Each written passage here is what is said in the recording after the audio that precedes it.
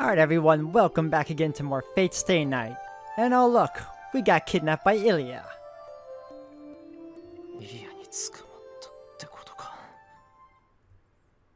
There's nobody in the room. My body feels heavy, but not so bad that I can't even lift a finger like before. If I really work at it, I might be able to lift an arm. Maybe not. My drowsy mind's only draws to full alertness. I realize I'm in danger, and so I study my surroundings carefully.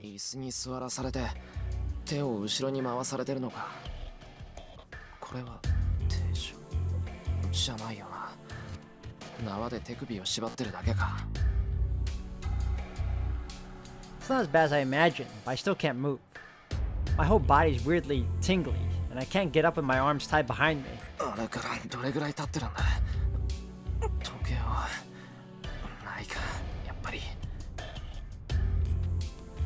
There's nothing in here to tell me what time it is. A window. There's a window behind me. I try to turn to get a look, but the curtains are closed, so I can't see outside. All I can say for sure is that the sun's set. I ran into Ilya in the morning, so it's been at least half a day. I don't have time for this. I have no idea where I am, but I need to get back to Saber as fast as I can. Saber's in a weakened state. I can't be even more of a burden to her by letting something like this happen. I try to make my arms move. If I'm going to escape, I have to do something about these ropes around my wrists. The door opens. I go still just as Ilya enters the room.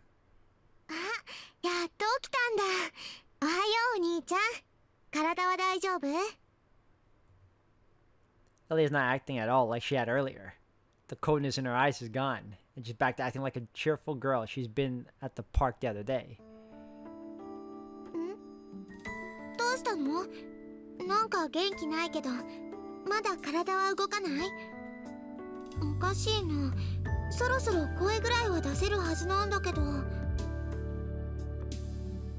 Ilya peers into my face looking puzzled.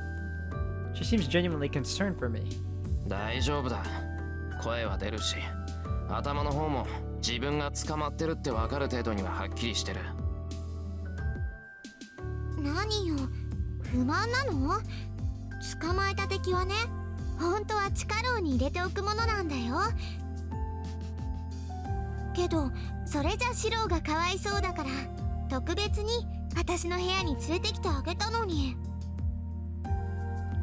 I don't know if that's good or bad, but at least I understand what's going on a little better.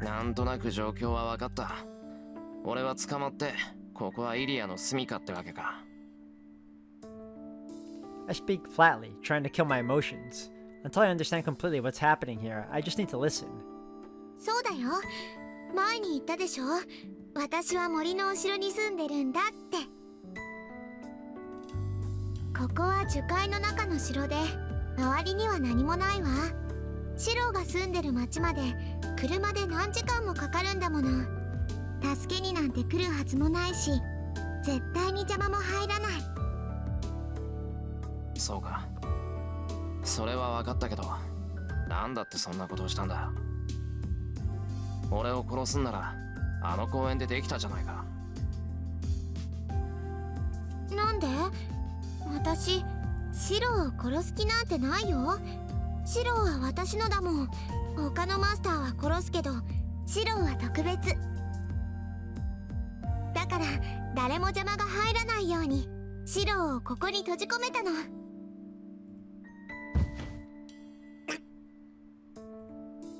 I find myself recoiling. Ilya pushes her face closer to me, ignoring my agitation. I know it's inappropriate, but the way Ilya sits on my lap has my heart racing. She may not be heavy, but the way she's sitting on my lap has me thinking kinda graphic thoughts.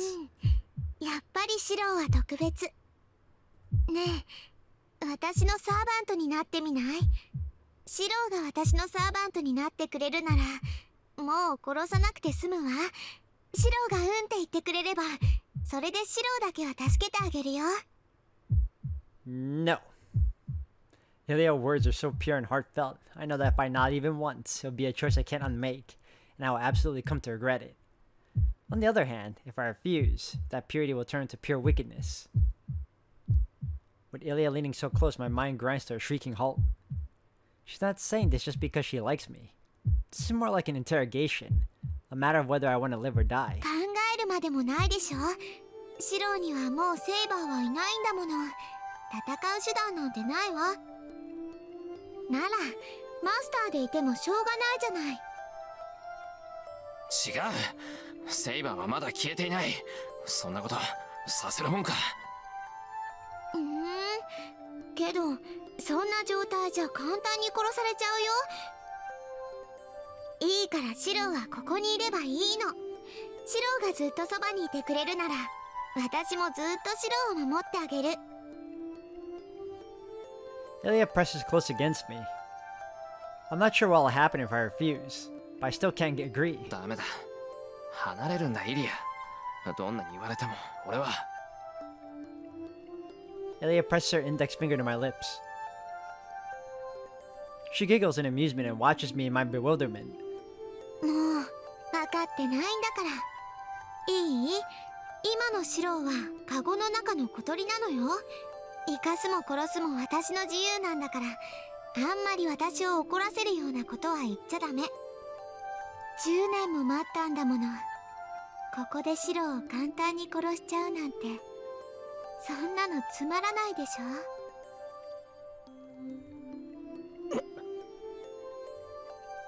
ょ。Ilya talks like she's asking for a toy. The sheer cold-heartedness in her voice sends a shiver down my spine. これで最後だよ、お兄ちゃん。もう一度だけ聞いてあげる。Ilya's eyes shine with hope. シロ、私のものになりなさい。Ilya's tone is bewitching, and brooks no refusal. Why? No! Why would you agree for now? I can't do that. I will not leave Saber. Well, that was weird. Okay. I don't even need to think about it. And shit, even I only have so much patience. Every single one of them is sure Saber is going to disappear. Saber won't disappear. I'm going to fight with her until the end. I can't let this destroy the oath we made. イリア、お前の言うことは聞けない。俺にはセイバーがいる。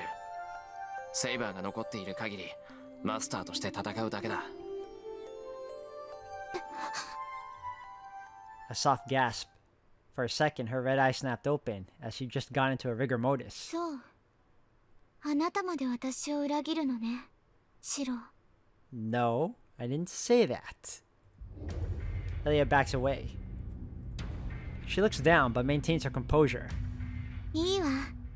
シロが私の言うことを聞かないなら、私もシロの言うことなんて聞かない。今まで見逃してあげたけど、それもこれでおしまいなんだから。Ilya's voice is dripping with hostility now. There's something terrible lurking behind that malice. 待っていなさい。すぐに用を済ませてくるから。待て、何をするつもりだ、イリア。何って、セイバーとリンを殺しに行くの。二人を殺してくれば、シロも少しは後悔するでしょ。バカなことを言うな。セイバーもトーサカも関係ない。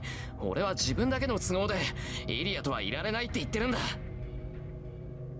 そうなの？けど二人は殺すわ。それが終わったら次はシロウの番よ。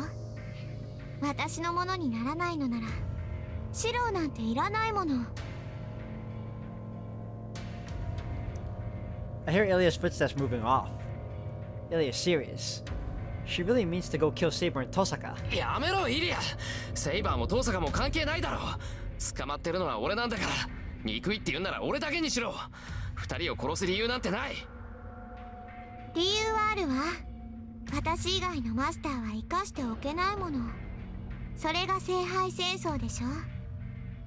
バカ、簡単に人を殺すなんて言うな。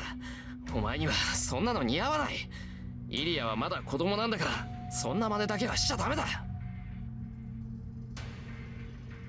Ilya stares at me in disbelief. 残念ね。私はもうマスターを殺してるんだよ、お兄ちゃん。 She sounds so joyful as she says it. もっともそれは昨日の話だけど、予想外といえば予想外だったかな。私あいつはお兄ちゃんが手を下すって思ってたのに。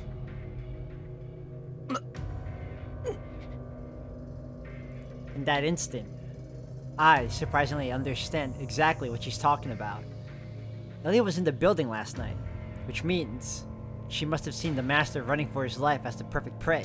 エリア、お前。ごめんね、シローがやらないから私がやっちゃった。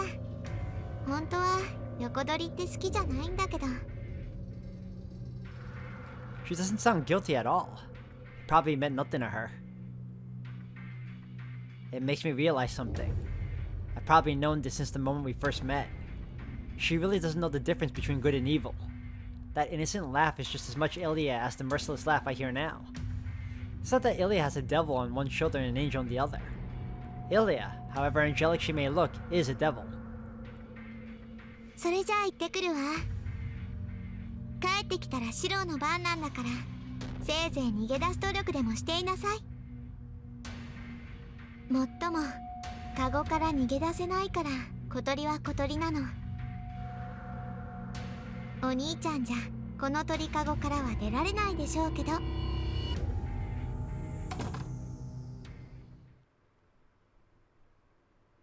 Ilya leaves. She is absolutely right, of course. She knows nothing of threats or tactics, so she just says what's true. But I can't stay here forever. I need to escape and meet up with Saber before Ilya can attack her.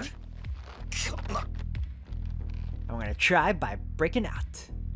I shake myself trying to loosen the ropes around my wrists. Maybe she really doesn't think I can escape. There's no one else here. If I'm not being watched, even I can manage to get out of some ropes, but...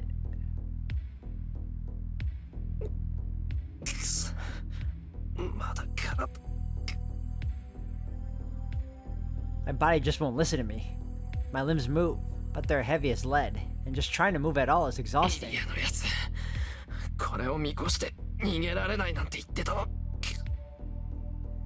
I can't move like this. Even if I get out of the rope, I won't be able to escape the room if I can hardly move.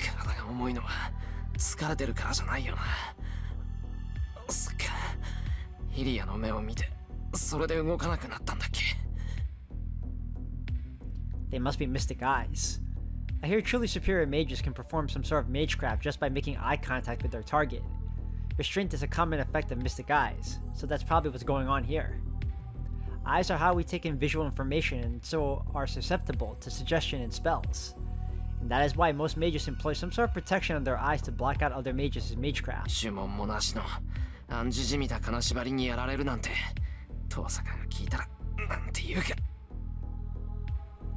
Well, at least that was from mystic eyes learned through magecraft. Some monsters are born with mystic eyes and don't even need to lock eyes with their target. I hear all they need to do is look to use whatever ability they have, but it's also extremely rare for people to have powers like that. And, luckily, Ilya's mystic eyes aren't unique or special. They're just a means of sending magical energy at a target. And that means there has to be a way to dispel the effect. Ilya's magical energy is invading my nerves, preventing me from moving. If I can get rid of that magical energy, that should fix my paralysis.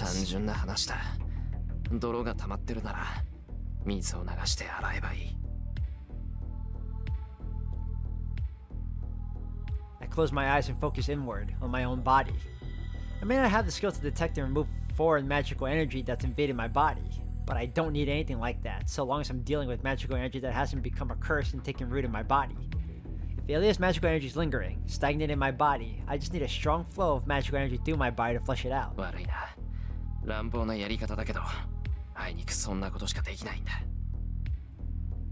I apologize to my body for what I'm about to put it through. All I have to do is focus on my daily routine. The ritual where I force a foreign nerve down my spine. No, not anymore. I don't need to build it from scratch anymore. Now all I have to do is flip the switch in my head. Instead of creating a magical circuit in my body, I just have to switch my nerves into a magic circuit. I remember the spell to focus myself. You don't use spells to change the world around you. They're to be used on yourself to empower you to change the world. For mages, they are a way to initiate a kind of self-transformation. Spells are the first, most basic magecraft used to create a mystic just for you. A command that will only work on you.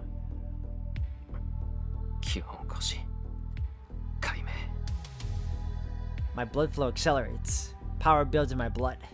My body is becoming a machine for circulating magical energy. Probably thanks to the gem Tosaka made me swallow. Normally, this would take me at least an hour. Now I'm able to do it almost instantly. I don't even need to flip the switch at this rate. I can just let the magical energy circulate and let my hands go. Actually, I say flip the switch, but I still haven't found the switch to begin with. Heat rushes into me. I try to get control over my pounding heart, and my hands slip from the bucking reins.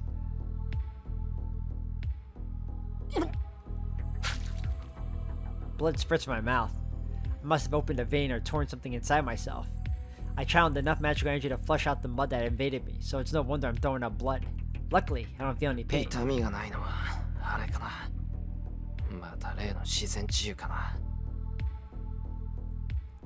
It's an abnormality in my body that I still don't understand, but I'm delighted to have it at a time like this.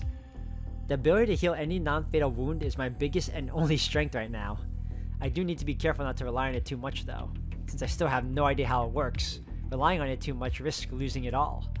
So I can't rely on miracles I don't understand. I undo the rope.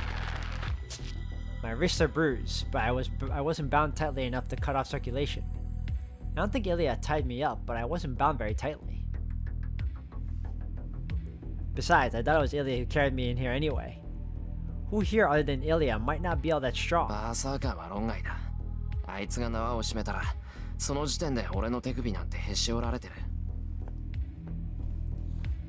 I rise to my feet as I try to crack a joke.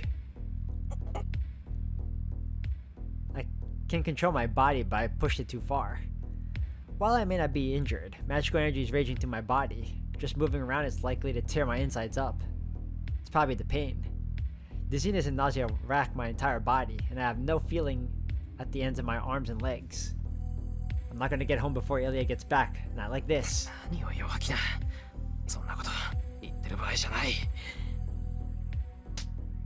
I slap my cheeks and start walking. What? As soon as I lean against the wall and start toward the door, I hear something on the other side of the wall. Footsteps. More than one set of footsteps. People are approaching my door and talking. They stop right in front of my door.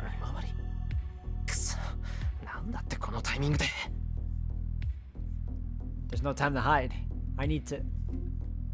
Oh, okay. I just have to fight. The moment the door opens, I make the first move.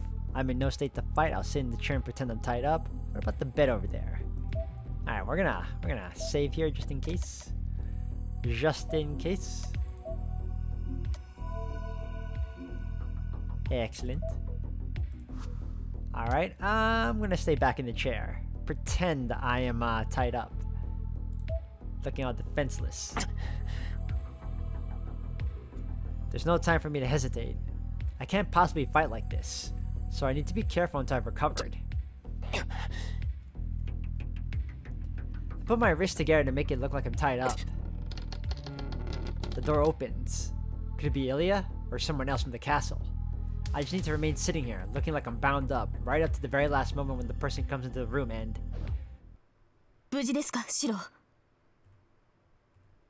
My eyes widen. For a moment, I genuinely think I'm just hallucinating out of sheer desperate hope.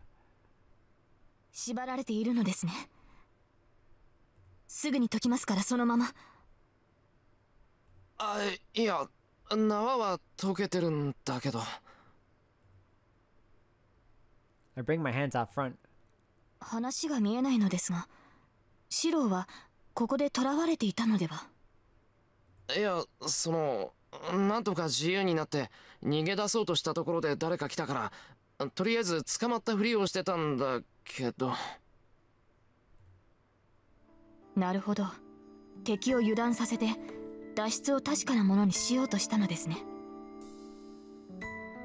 Saber looks impressed. I am not going to tell her that I hadn't managed to think any farther than that.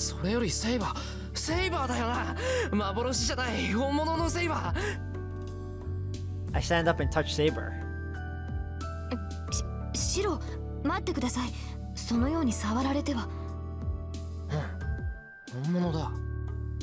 あ、けどどうしてここに？どうしてなんて、そんなことは言うまでもないでしょう。サーバントがマスターを守るのに理由はいりません。シローが囚われたのなら助けに来るのは当然ではないですか。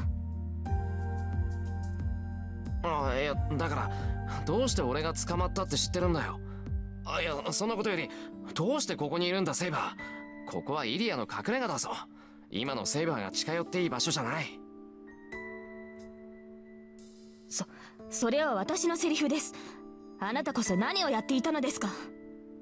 一人で行動するなどあれほど言っていたのに、やすやすとイリアスピールに拉致され、このような場所に監禁されるなんて。シローはマスター失格です。この件については何らかの謝罪をしてもらわなければ気が済みません。確かにそれは軽率だった。けどどうしてセイバーがここにいるんだ。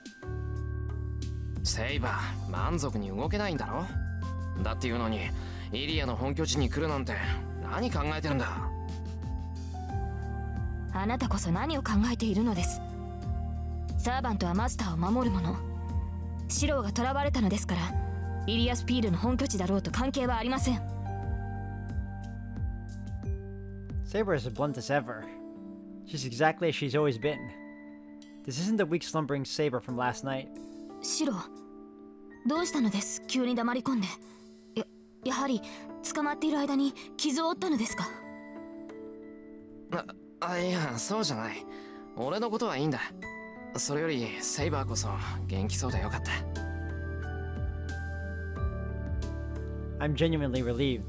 I'm surprised to see Saber here, but I'm much happy to see that she's herself. I know it's selfish of me to think this way, but I think this is how Saber should be. すまなかったなセイバー。事情はよくわからないけど俺を助けに来てくれたんだろ。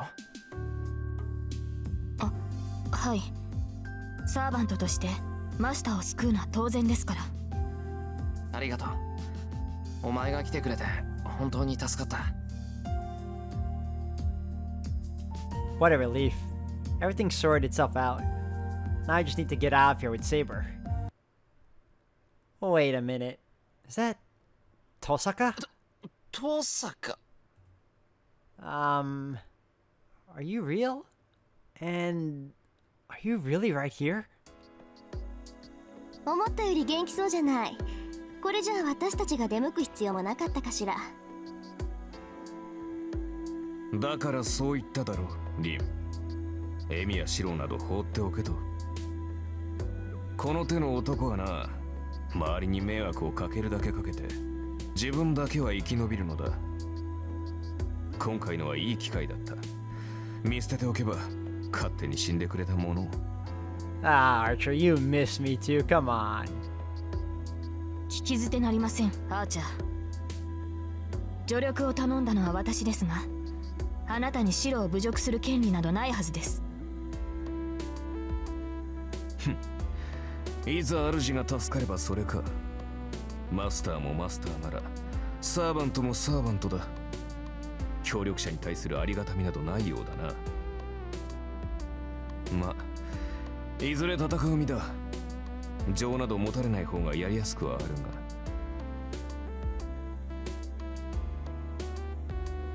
You must have hit a nerve as Saber grows silent. This guy, he's not just unfriendly to me, he treats Saber the same way.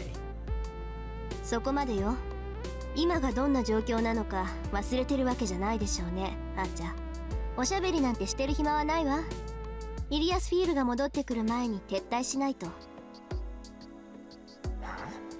ちょっと待ってくれ。トサカたちはここがイリアの住処だって知っててきたのか。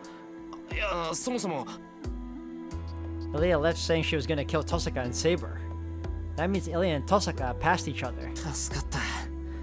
今頃イリアはうちに向かってると思う。トサカたちがここに来てくれなかったらイリアと戦う羽目になってた。ええ、そうみたいね。イリアとバーサーカーが外に出たのは確認したわ。まあそうでもなければこんなところまで忍び込まないけど。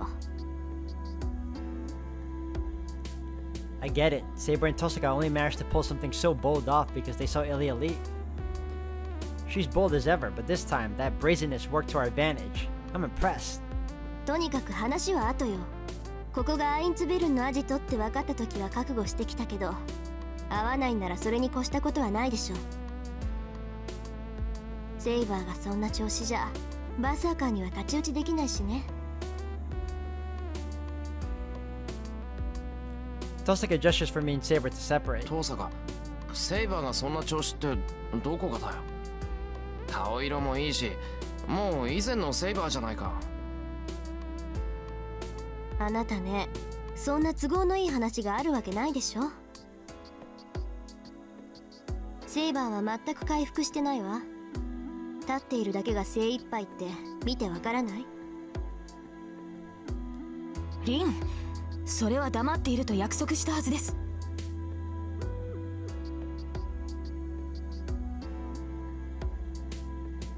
悪いわね、そんなの破棄よ。黙っていてもマイナスなだけだし、そもそも隠し通せる問題じゃないわ。それはそうですが、しかし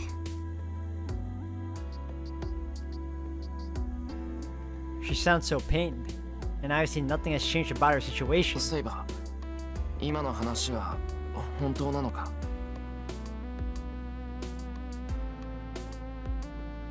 はい、リンの言うことは正しい。恥ずかしい話ですが、今の私ではセイバーとして戦うことはできません。できることといえばシローの盾になることぐらいでしょうか。そんなことだろうと思ったわ。武装もできないぐらい弱ってるくせに一緒に行くって聞かないんだもの。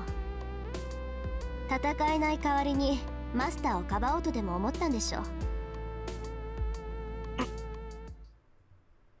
She's so weak she can't even arm herself. She was willing to become my shield since she couldn't fight. What kind of absurd nonsense is she saying? すまないシロー。このような体ではサーバント失格だとは分かっていますが、それでも盾の役割はできます。不服だとは思いますが、今はそれで。